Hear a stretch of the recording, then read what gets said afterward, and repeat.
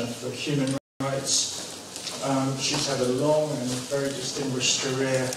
Was previously the Assistant Secretary General and Deputy Executive Director of the UN Population Fund. She was also the National Director of Amnesty International Australia and the Executive Deputy Secretary General of Amnesty International. We're particularly lucky to have Kate here. People that work with her, and I include myself for a brief spell amongst them, say she is a huge inspiration to work with. She practices what she preaches, and she challenges people to be their best. I can confirm this from my short time working with Kate, and I can't think of anyone better to help pilot the UN through these challenging times at this moment.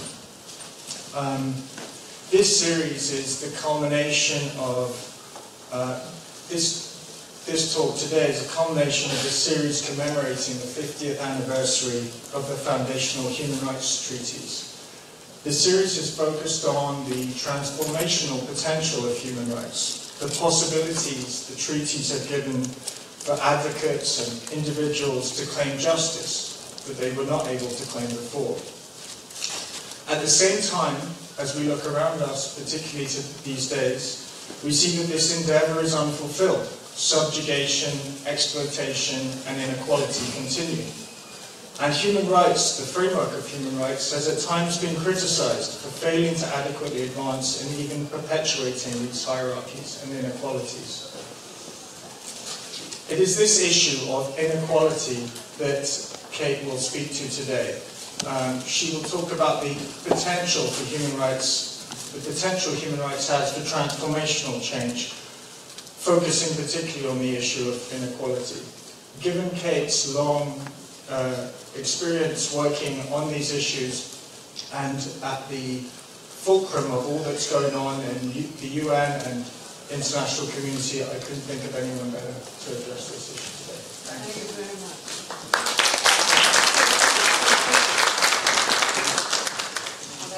That's a really lovely introduction. You know when someone says you've been working for a long time, it just means you're very old and struggling now to be relevant. So I see this as the university is an appropriate place to attempt to demonstrate some degree of relevance, sort of like a test examination.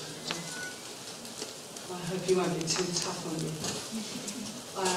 Now, thank you for the gorgeous introduction. I didn't recognise myself except for the old bit. It was lovely what you said. Thank you to Sarah and Randy and to everyone who's worked to make it possible for us to be together at this time. I'm deeply grateful. What I hope to do is give you a flavour of the things that are troubling us when gazing upon the world from a global standpoint through the lens of human rights. I hope I can talk to you in terms that might enable you to appreciate the viscerality of that struggle, not only the technicality of it. And I will do that for some little while, which in a manner of pertaining to issues that I hope you won't find too irrelevant or tedious. But I'll then finish this also as quickly as I can so that we can have a discussion. And I thank you for allowing me to monopolise the beginning statement of that discussion. It always strikes me that there's a risk that somehow it appears to us that human rights belong primarily in the courtroom, that they're things captured for law and for lawyers, and that they're matters of abstract, impersonal, rational adjudication. And I want to start in a very different place. All human rights are words, text, for that prototypical state called human. If you think about the business of anatomy, the science of appreciation, the physicality of this space we call human and that we attempt to capture through medical science. We think about anatomy being an explanation for the physicality of what it is to be of this species. Then human rights performs a function not that dissimilar. It is the anatomy of the self existing in social, political and economic space. And most critically, it is a textual account of the primacy of a managed, contained and limited relationship between the state and the self. And with that in mind, I wanted to start less with rights and more with human. Do you know that today there are underway some of the greatest shifts for the human being that has ever been seen in all of human history? Perhaps most apparent is the fact that millions of people are today on the move. They're displaced from homes, communities and livelihoods by force of powerful dynamics of change, conflict, crisis, climate, contagion.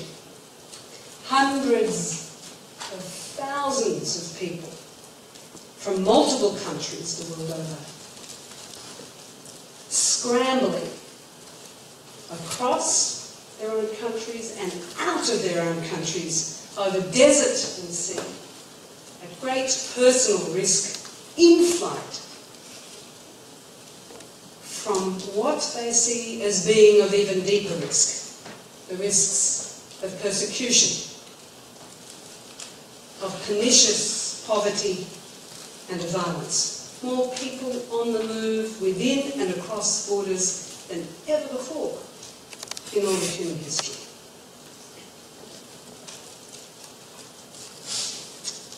Against a backdrop that is also particular with regards to the natural environment.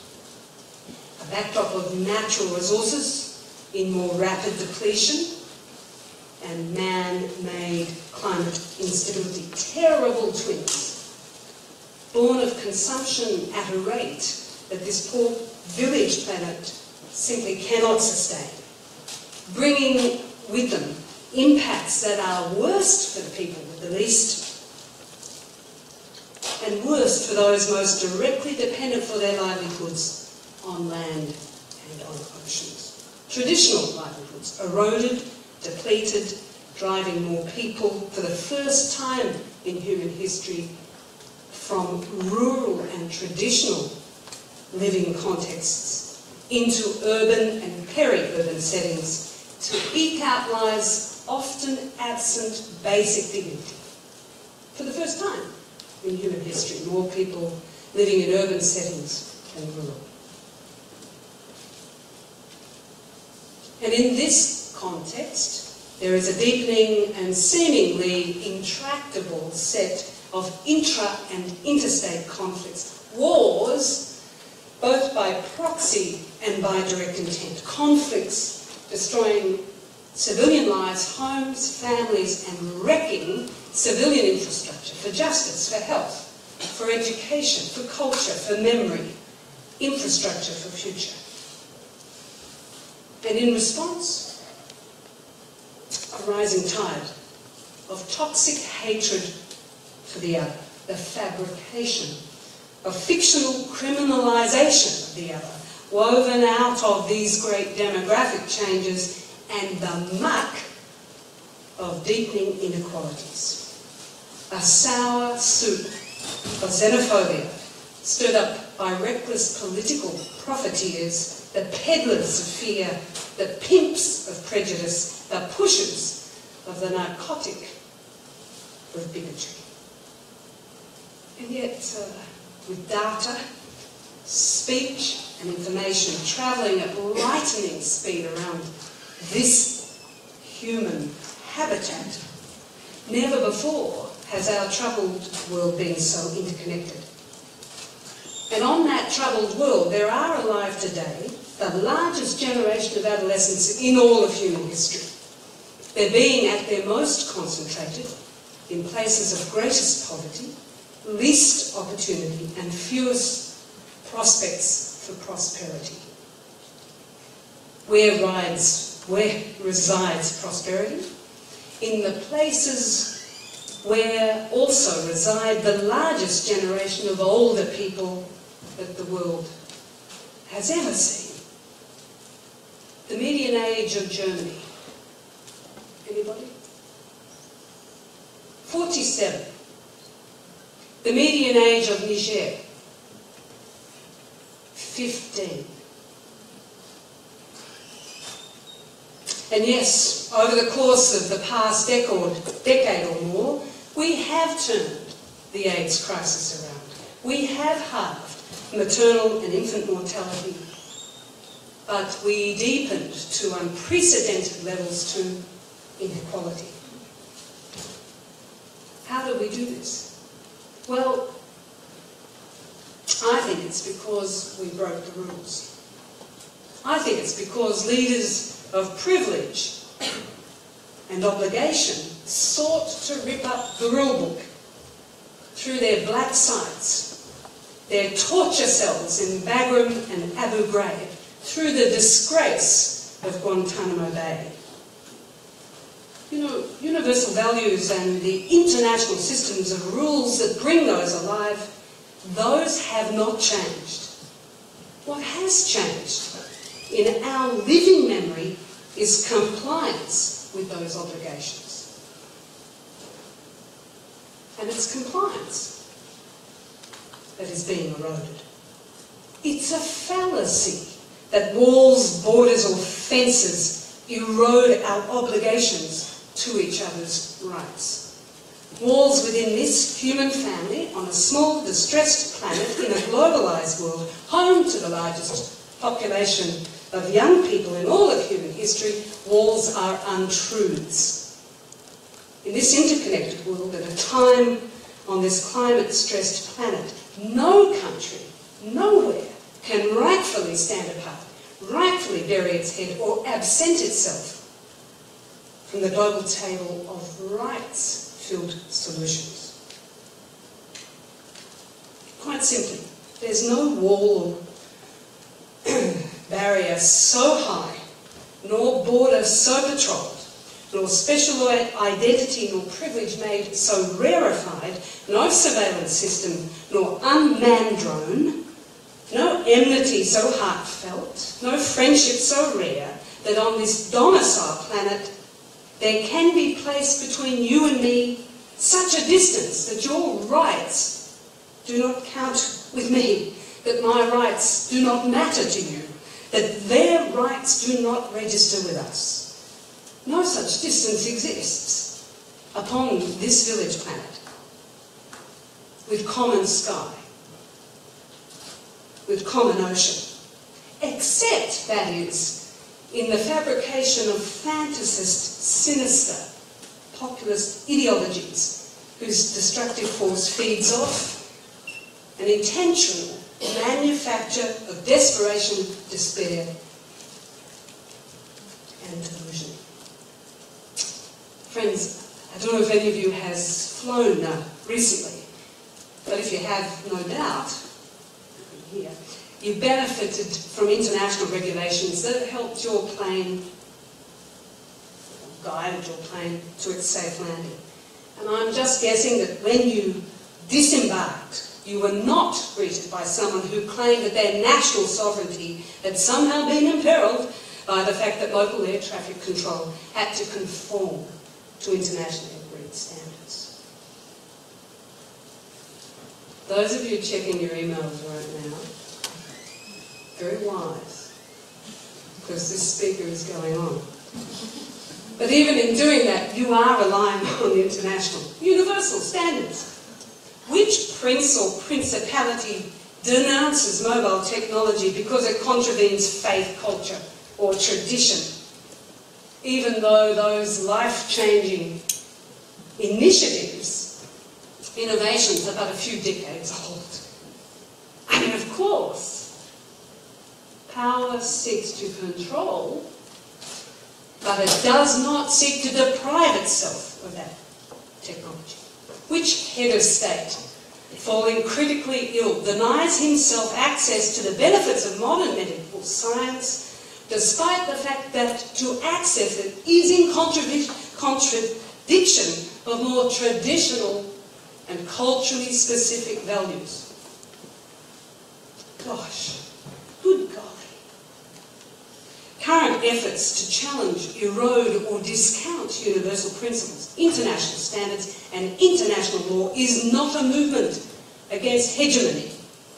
It is nothing more and nothing less than an effort to deteriorate the obligations of the powerful to answer for those who have the least power. Yep, you bet it. Western governments are bustling and shifting against the strictures and obligations of those standards as refugees and migratory movements reach pressure point pinnacles, pushed as these destination governments are by the heightened anxieties of their ageing populations. Amid too the consequences of callous criminal acts of so-called terrorist violence, and in the aftermath of economic crisis. That's true. And of course, claiming that the International Criminal Court is targeting certain countries unfairly, certain states are actively seeking out impunities, protections. But their talk of withdrawal from the Rome Statute is self-interested. Aren't leaders seeking to benefit from the shield of immunity engaging in a willful, self-serving effort to deprive their own people of the very particular protection against heinous, widespread crimes that only international law can provide? As the High Commissioner for Human Rights has emphasised, we can safeguard our societies by standing firm on the universal principles of justice, or we can cast away moorings of law laid down to save the world from horror. We can cast them away, and in doing so turn away from the screams as impunity overwhelms women, men and children in wave upon wave of abuse. Somehow we've forgotten that every country that joins the United Nations does so without coercion. And as it forms its membership with the united, not the uniform, but the United Nations, it does so freely. And it signs on to basic principles of universal justice, the Charter principles, further enshrined and elaborated in the Universal Declaration of Human Rights, in international covenants, treaties, conventions and declarations. That Charter puts human rights first, above even peace or security or development. Human rights, principles that do not prevent our diversity, they protect it. Principles that do not limit our diverse expression, they ensure it. Principles that do not restrict our access to culture or belief or opinion, they guarantee it. And those principles set out, what's more, the terms and conditions under which we may exercise these rights without cost to the exercise of anyone else's rights. And the opposite of these universal foundational principles upheld, selfishness, bullying, bigotry, tyranny, toxic stepping stones, a perverse paving of pathways to privation, to suffering, to conflict, and ultimately atrocity. Contempt for the other, hatred of the foreigner, distrust of those who allegedly look or love or worship differently, aided and abetted by clamps downs on freedom of the press, by stepped-up surveillance in cyberspace, encroachment on public movement, closure of national borders to people fleeing persecution, gagging of activists, and the deprivation even of life-saving services such as those essential for sexual and reproductive health and dignity. Friends, if you ask me, the pounding of these malicious fists grows louder and louder on the doors of our dignity, of our privacy, of our mental and physical integrity, and against our freedom. This has to be resisted. After all, humanity has walked down this path before. We know only too well where it leads. It leads to a dead end, to death-ridden ends. Small, mundane acts of everyday contempt flourishing into common garden variety intimidation, inflating into brutalising discrimination against the other, fueling popular persecution under whose caustic clouds we then so casually tumble our way down into conflict's callous catastrophe. Perhaps to many, these matters today appear primarily to be ones of party politics, and for sure, certain parties' politicians, the world round, peddle pernicious policies in a pugnacious pursuit of power. But you know, I don't really reckon it's about one political party versus another. Okay, so maybe it is about one particular leader and his or her personal characteristics or approach and contrast to one another's. I don't know, the victor as compared to the vanquished. And for sure, let's be very clear, there are leaders across all walks of life, I might add, lavishing themselves with illegitimate licence for a lecherous looting of power spoils. Come on, it's not really about one leader or another. So maybe it is about economic systems. You know, a capricious, callous, cash-coveting cruelty of unaccountable capitalism. Or, oh wait a minute, of communism too. But it's not just a question of one economic system versus another. I would suggest, more fundamentally, more far-reaching than one election, one government, one president, one prime minister, one referendum, one system, there is underway today, as far as the eye can see, a deep struggle. A struggle to protect hard-won, mutual and reciprocated recognition that we all are born in dignity and rights. And in this struggle for rights, there's no north or south, there's no right or left, there's neither east nor west. There's only the humane and the inhumane. Because it's about our rights not to be subjected to hate or violence or discrimination, to not be coerced, to not be deprived arbitrarily of our liberty or to be denied our voice. Rights. Golden threads weaving a just course from the courtroom to the boardroom, to the schoolroom, to the bedroom. Friends, you don't have to like me to respect my rights. I don't have to be like you to uphold your rights. We don't have to agree with each other to defend each other's rights. Rights are not a beauty parade, they're not a reward system, they're not some kind of nepotistic prize for good behaviour. And they're not the dispensation of the powerful to the powerless. They are, quite simply, that which cannot be taken from us. Rights, therefore, are for the best and for the worst of us, for each and every one of us, to the exclusion of none of us, in the interests of all of us. And against these attacks, they must be defended. Rights, after all, are verbs, not nouns. So, in the face of all of this, what can we and what must we do? Stand up. We must use our rights to stand up for rights.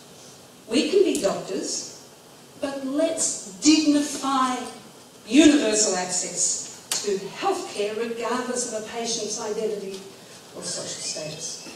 We can be lawyers who cherish the rule of law but uphold equality before the courts and defend judicial independence. We can be journalists who love the truth, who prize evidence, protect fact and diversify voice. We can be scientists, but in pursuit of knowledge without fear or favour, seeking to deploy the fruits of knowledge for the betterment of a planet under strain, a climate undergoing hurtling change, and a people undergoing inconceivable suffering. We can be innovators and creators, but let's do it so that more rapidly and comprehensively we replace unfairness and exclusion with something more equal, something more inclusive, something more sustainable. And we can and should be dissidents who speak truth to power, not for our own elevation, but rather for the elevation of that in which we believe, that which we know to be true. We can be artists who disturb and provoke and illuminate and enchant. We can be lovers who seek first each other's freely given consent. We can be philosophers who seek to understand and thus erode our ancient practices of cruelty against each other. We can be economists, but in search of a more just distribution of wealth. We can be workers for rights rather than consumers of entitlements. We can be heroes. Perhaps, in fact, we must be heroes and not just for one day. Heroes not for our own rights in the first instance, but for their rights first. Stand up for someone's rights today.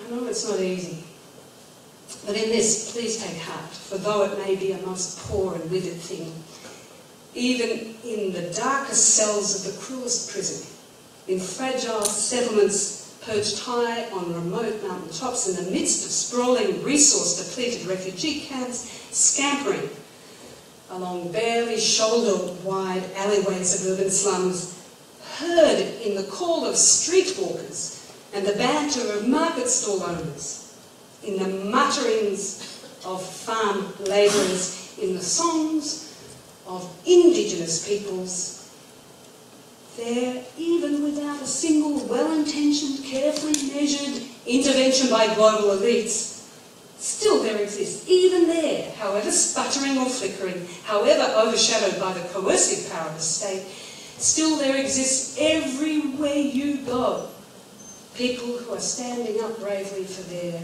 and their community's rights. You know, the American black rights activist and singer Billie Holiday stood up for rights when she borrowed a poet's voice and sang out against the lynching of black Americans in the context of the United States, southern states. She sang, "Southern trees bear strange fruit. Blood on the leaves, blood at the root. Black bodies swinging in the southern breeze. Strange fruit hanging from the poplar trees." Today in this world that so casually is betraying principle, so readily flourishing xenophobia, so easily seeding hatred and bigotry, strange fruit, indeed, is budding on populist trees. Assassinations of environmentalists, imprisonment of journalists, arbitrary detention of political dissidents, removal of activist passports, rejection of our borders of the refugee in flight, indiscriminate rounding up of people wrongly denied access to citizen rights, bullying of children for their gender identity, sexual violence against women just because you can. Should such daily banal cruelties pass us by unremarked? Basic qualities of equalities be eroded without resistance? Nah. We've got to stand up. And every day, in any way we can, stand up. Stand up as did thousands on the 21st of January. Stand up to stand out because of what we must stand for. Yes, they do hunt down the dissidents. They are locking up truth-telling journalists. They do bar the law-loving lawyer. And they may again even torch every book chart, every page of reason. Turn every loving and tolerant word to ash. They could do it. But somehow we've got to know that even so, if and when we stand up together in, through and for human rights, we're incombustible. Thank you.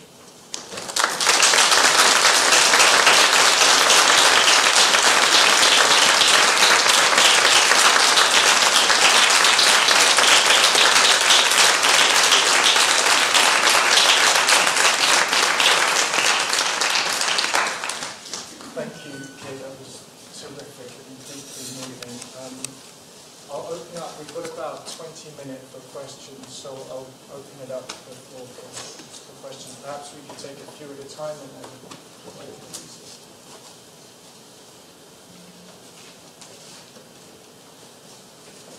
Hi, my name is Jacob. I'm a 12 student. Thank you very much for your talk.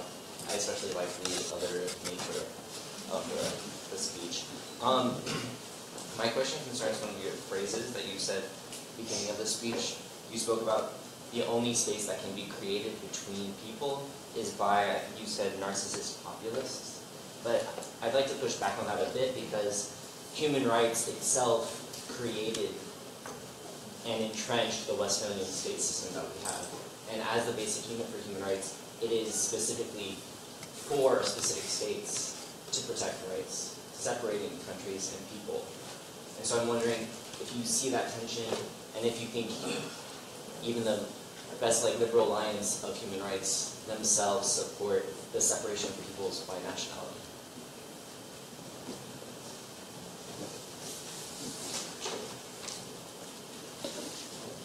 Hello. Thank you for your talk. I wanted to ask how you see the GC1 respect provision fitting into your discussion, especially considering the emphasis you put on the voluntariness with which member states become part of the UN and your discussion of compliance. Thank you. I'm wondering if you could address for someone who does not have an extensive background in global laws and protocols of the United Nations, how it is that on the UN Human Rights Commission, some of the states with the worst, arguably some of the worst human rights records in the world, and the feminists, and I'm thinking particularly of Saudi Arabia, how those states end up on the Human Rights Commission, and what your perspective is in terms of your responsibility as a deputy high commissioner to human rights, like how you push back against that. What kind of leeway do you have for responding to that contradiction?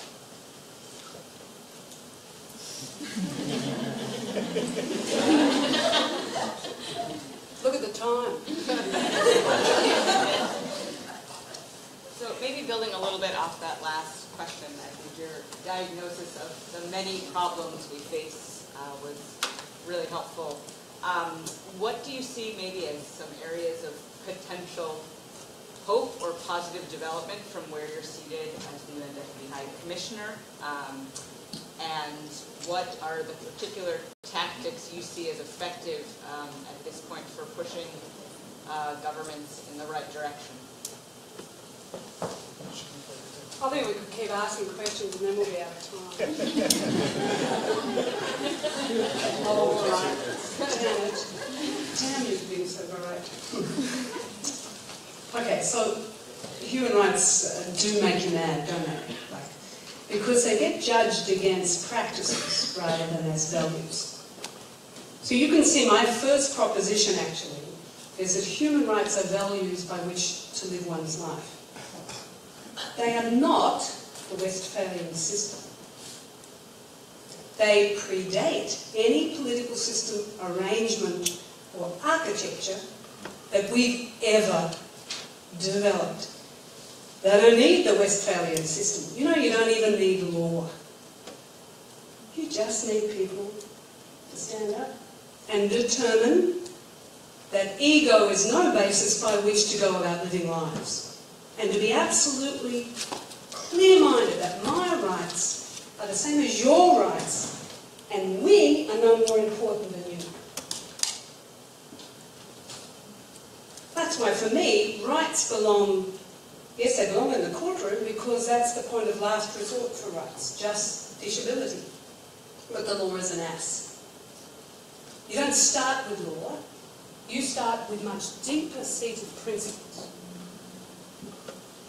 But they have to go from the courtroom to the boardroom, meaning non-state actors are implicated, to the schoolroom, meaning, yeah, there's stuff you've got to sort of learn if you're to enjoy the entitlements, to the bedroom, because it is about the most intimate of spaces as well.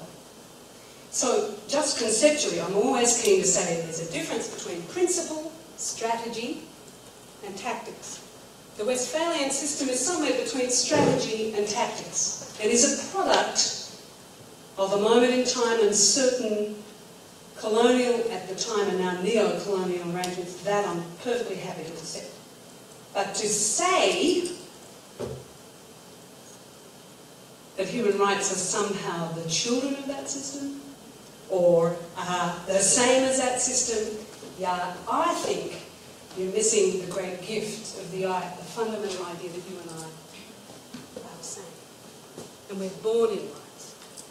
Yeah, I'm probably a bit fundamentalist in that regard. But this is why I go back to the idea of rights as knowledge about the human condition.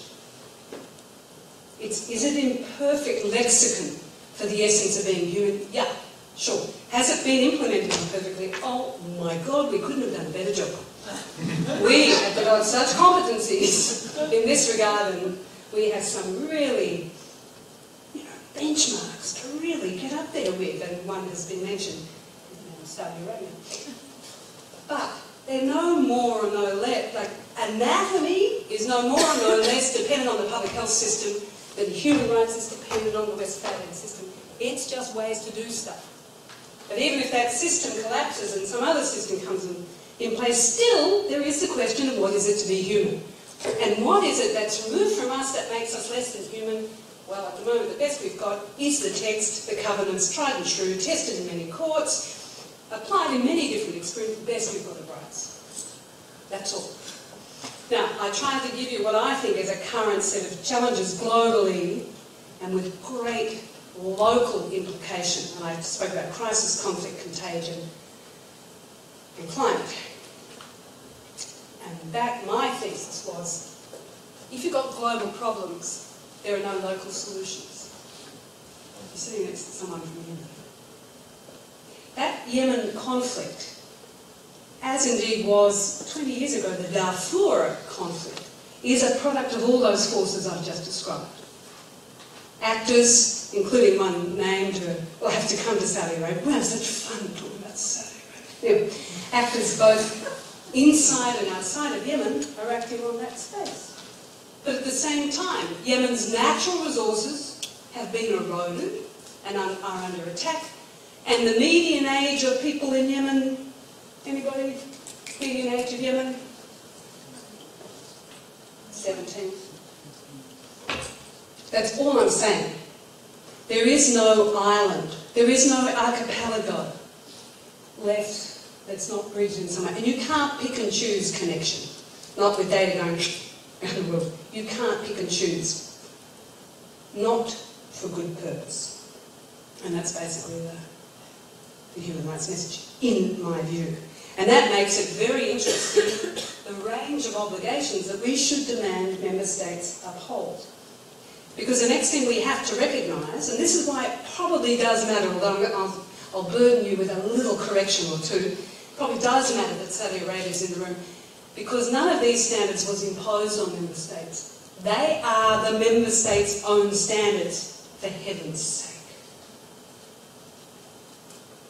The Convention on Ending Discrimination Against Women, the Covenants on Civil and Political, Economic, Social and Cultural, the Convention Against Torture. These were drafted, negotiated, fought over by member states. They are their own rules. All human rights system is asking member states to keep their promises. So when you come to something like the Human Rights Council, which is now called the Council as opposed to the Commission, you are talking to one piece of the human rights machinery. There are several pieces. There are treaty bodies looking after those promises. There's a universal periodic review, which, what it says on the can, it's universal and periodic, and it's a review. I find that personally very convenient, because some of the times everything else is so obscure. Okay, so every 4 or 5 years, every single member state turns up in Geneva to give account of what it's done on its promises. There's special rapporteurs. What my dearest friend here, Agnes Calamar, is a special rapporteur for all the scummy, no good, low-life, jelly-belly, weak-kneed, lily-livered things power does to powers. And she's special rapporteur for extrajudicial executions, amongst other weird, wacky things. There's special rapporteurs. So that over time, the UN has developed a whole system of support to help member states know how to keep promises. Ignorance is no defence.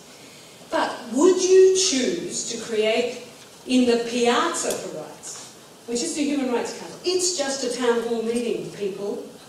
That's all it is. If we didn't have a piazza where member states were going to come together and talk about rights, you'd have to make it up. You'd have to invent it. You do not want any piazza that keeps the bad guys out and only has the good guys stroking their backs. That's not a piazza. That's a club. Now, there's a difference between piazza and club. I personally like clubs. I'm okay. Although I feel a bit like Groucho Marx, who's never be a member of a club that would have me. I do feel a bit like that. But I'm just saying, the Human Rights Council is a piazza. And the minute you start to say, by definition, you don't belong there, where would you stop? Yes, Saudi Arabia is heinous by many measures. But to say it's uniquely heinous, hello China, woohoo, g'day Russia, how you going? Oh, look at what's happening in the United States. Who would you have left? You'd be meeting with yourself, and I've tried that. And even then I don't agree. So, I've lost the last question, I can't read my writing. Syria. Did someone ask about Syria? Oh, I know what it was, hope. That's a bit stupid. Oh, hope. Oh, I know what I'll do, I'll talk about Syria. No, it's interesting. I personally feel enormously grateful that we have the largest population ever of younger people who are more digital, less bigoted. I'm making generalisations, but I think it's pretty true. More nodal, more inventive, more creative. And I think it's probably true of most young, youthful generations anyway. The problem is they're going to come to power too late for us to take full advantage of that creativity. So my first hope is that we can find a way to accelerate access to power, get a succession plan going for this world, including at national levels, where whilst in Yemen the population is so young and so little, do you know what the median age of parliamentarians is? No, we were talking about Niger being 15, Germany being 47. The median age of parliaments around the world is 53. And then if you took all the heads of state, particularly heads of state for the youngest country, let's take Uganda. Median age of Uganda, 15. Median age of its leader, oh, it's only one leader, but you know, it's not a leader. You see my point? So, for me, I'm very hopeful that we can find a succession planning agenda, and I think there are some signs of that, to bring younger people, newer voices to power, because my generation really not to be trusted, hashtag handed over. Coming to Syria, really get out of the way. Coming to Syria, I only mention it because, you know, strangely, for all the horror underscored by events in recent days of Syria in its 7th year of conflict, you know, for the first time, the General Assembly at the end of the year agreed to establish an international, impartial, independent accountability mechanism for Syria.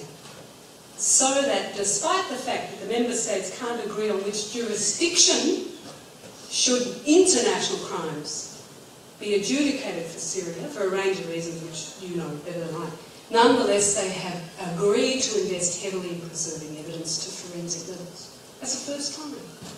Yes, ad hoc tribunals have been set up, and then there's an almighty scramble, as you know, to get the evidence and the witnesses protected so that accountability can flow. For the first time, we're going to put in place another accountability mechanism for Syria. And that was a small ray of hope for me in the midst of the crazy piazza that is the Human Rights Council and all the other machinery. That's designed for all of us. Thanks. I think we've probably got time for maybe one, maybe two more questions. I have a quick question about the relationship between accountability and money, and how, especially for private actors who will, especially the corporations abroad, that will abuse their rights and then not have to answer to that issue because they're not member states. So what's the relationship between that and the UN, and how can we do something about that?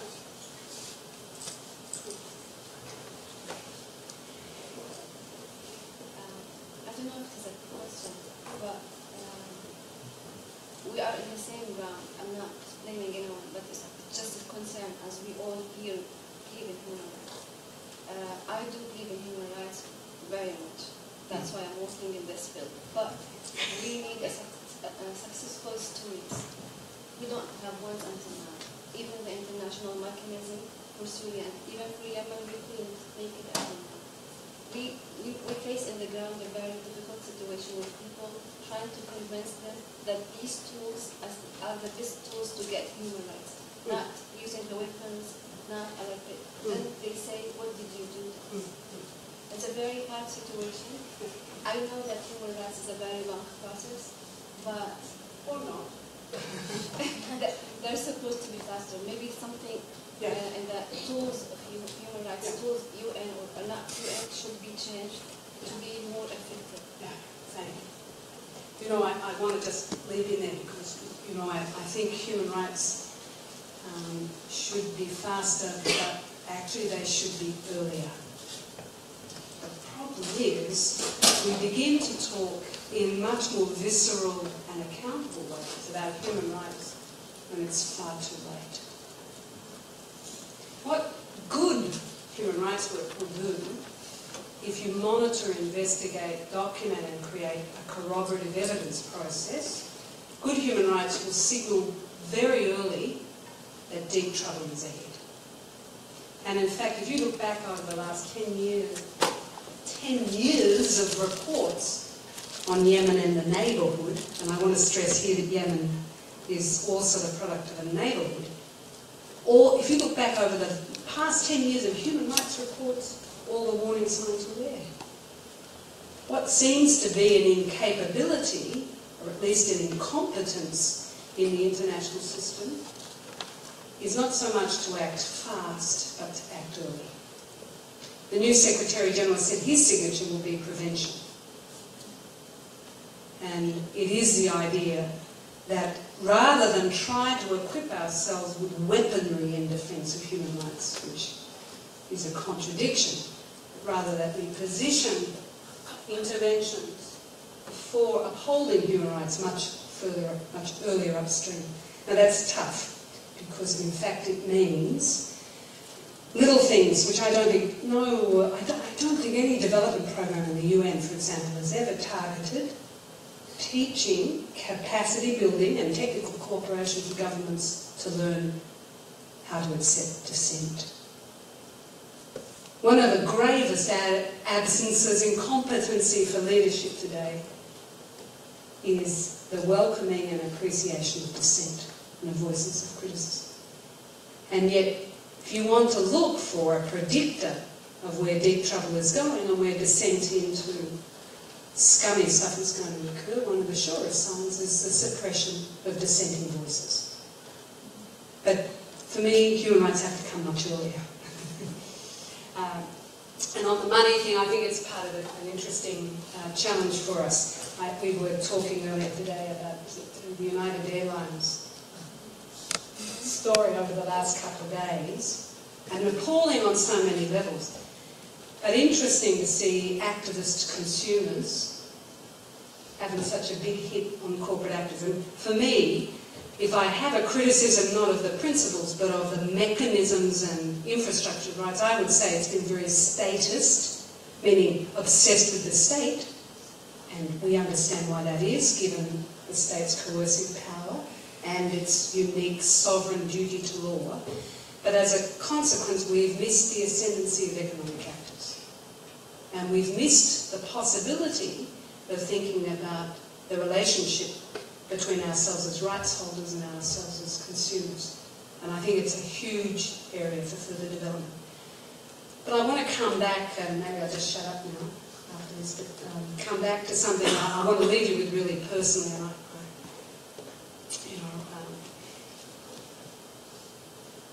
I think our colleague here from Yemen opens that up for us. It is sort of easy to talk about rights in the midst of privilege, and to think about rights as something you will get rather than rights obliging you to give away something. You're sitting in the midst of one of the greatest places of privilege there is. Not only in one of the greatest cities of privilege there is, but in a university that's in that Ivy League of privilege. I think it is a challenge to think about what is the narrative, and I'm not presuming that you all come from privilege. This is not my message. But I do want to notice how little narrative there is about surrendering disproportionate advantage in order to elevate others from disadvantage. There's almost no narrative about that anymore. And I really feel that's a gap, and I hope you might find a way to struggle with that. Because I think if we could get to that more viscerally and personally, I think a range of other things around costs and economic actors and so on come clear. But that being said, you know, we last year in September, off the back of terrible crimes in the context of DRC's, and the government's resistance in the Democratic Republic of Congo to democratic elections, we reported within a week to the Human Rights Council how many people had been killed as the government sought to suppress just plain peaceful assembly and peaceful freedom of expression. And off the back of that report, we entered into negotiations with a range of member states to introduce targeted economic sanctions, targeted at the leadership of DRC. And although DRC is still in some trouble, it almost immediately and noticeably had an impact. Isn't that amazing? So I think we can do much, much more in that area. And I think it's a great question, but I don't think we've searched our hearts and minds sufficiently. Thank you so much, Kate. I'd love to continue the discussion longer, but I think we have to leave this room. So just if you could all join me in thanking you.